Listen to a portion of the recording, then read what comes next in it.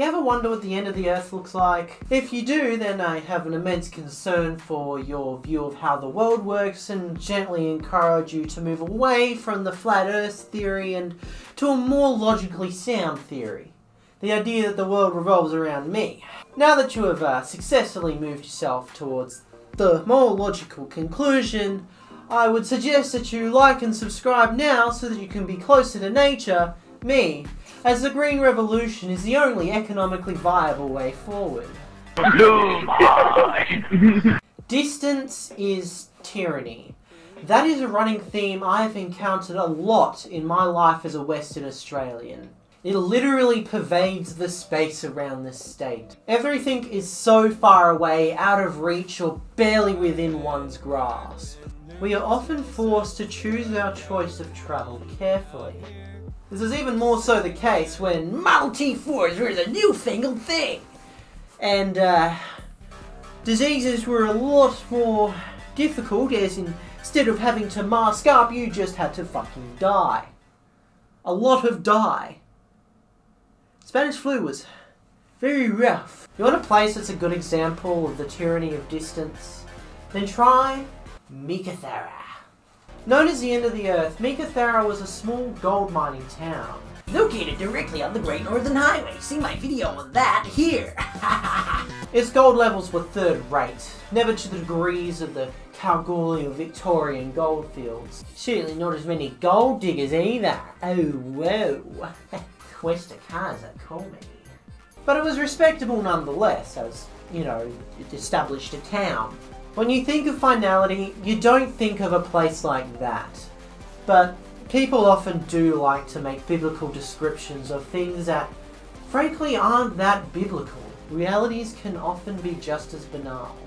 The end of the earth is often described as a place of foreign extradition, or a pit in which to fall. And those medieval people, in spite of their pig-headed assumptions, their focus on a now fallen Rome, and their dwindling food supplies, had no idea about just how right they were. Because what lies beyond that endless ocean of seas but Meekatharra?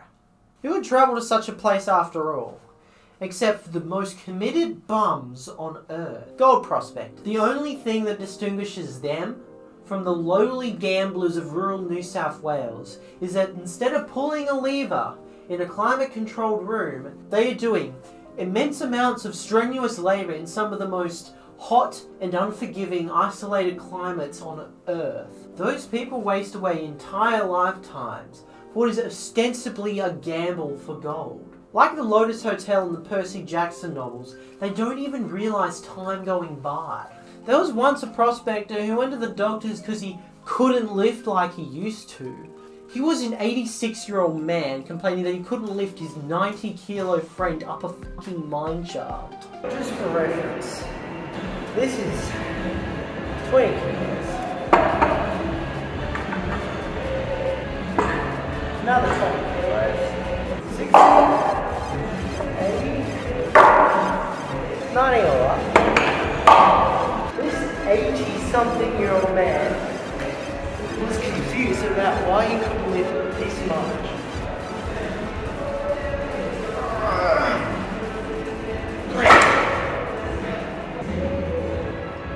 He was 80!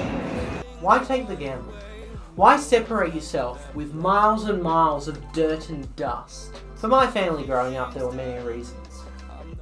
Sometimes it's to get away from people and the problems they often generate. Sometimes it's the isolation and its power to amend concentration. Mainly though, a person moves up north for the money. Nowadays it's for a wage, but back then it was for gold. When gold is the purpose of a gold town, people consider it above all else. There was once a Sardinian man named Luigi, who ended up in Meekatharra's hospital for what is fairly normal condition known as appendicitis, which coincidentally was once performed on the Thai-Burma Railway by escaping Australian prisoners of war with no medical equipment. The more you know, I love reading, ha ha ha ha. What the doctors found in his appendix was 12 grains of gold. Since that operation, people have been looking at him with looks of desire and not of a sexual nature. Well, I mean, maybe sexual. I'm sure a lot of people in Meekatharra had an Arumian kink. Yeah, babe. Dig me up with your bloomin' mineshaft. Oh, yeah. There was talk about melting him down for his gold, running on the assumption that it wasn't just his appendix that contained the gold, and in fact his entire body was bountiful and full of it. When people started asking Luigi where he intended on being buried, he got a little bit concerned and went to the sheriff to tell him of his quarrel. The sheriff looked him up and down and went, "Would be interesting to know how much gold's in there." And Luigi decided that maybe the traditional police officers weren't good enough, so he went full American and purchased a shotgun thereafter. Weird things can happen in a town full of veterans and mining explosives. The common saying is, close enough is close enough. Got that from Borderlands 2 flavor text, you're welcome. More wisdom from the franchise coming soon. One time someone tried to blow up the Meekatharra road board, what nowadays is called councils, with mining explosives. Why they would choose to blow up a road board, which I'm pretty sure back then would have only been responsible for like 2 roads, one of which was the pub's driveway, I have no idea. Honestly, I built that fucking road straight, but whenever I'm looking at it, it's fucking curvy. How did they find the man who did this? Well, they used something that was the fashion at the time. Aboriginal trackers, known as black trackers, which had the mystical ability of environmental awareness, you know, being able to look at footprints and go, "Here, budge, we can use those footprints to track the person who did this." It's a kind of magic in its own right. The roads stretch long distances, but they are thin. My brief experience over east, the roads there between the capitals were laced with buildings along the way. Never too far away from people. Never too isolated. Few people in the northwest are as accessible. But when you need them, you know exactly where they are. What's a mining town without a pub crawl? A 13-year-old girl was lacerated by a water bottle, which back then weren't made of those pansy plastic materials. They're made of materials with real chest hair. See? Real chest hair! Like asbestosized lead, probably. She needed a blood transfusion due to the severity of the cut, but there was only one available blood donor in Meekatharra at the time. So they called him up and he was happy to go and give his blood. So, all's good, right? Wrong. When they were patching the girl up, they noticed she was yodeling with a lot of mirth and excitement and incoherence, which, although these days would be kind of part of the parcel when it comes to particularly energetic Twitch streamers, was a bit odd back then. Why was she acting like this? Turns out they called upon the blood donor from the pub. She got drunk off blood. Usually children get drunk by stealing people's cruises, but I've never seen a kid game enough to get drunk off of someone's blood. Well, I don't know, I've seen some goth girls who'd probably be pretty keen on it, but I don't think they're doing it for the alcohol, I'll tell you that much. It is said your time in Meekatharra is not judged by the amount of years you spend there, but by the amount of summers. A statement that I think is quite pertinent these days to many of the FIFO mining towns, including the one that I grew up in, where people choose their limited opportunities for travel in the summers.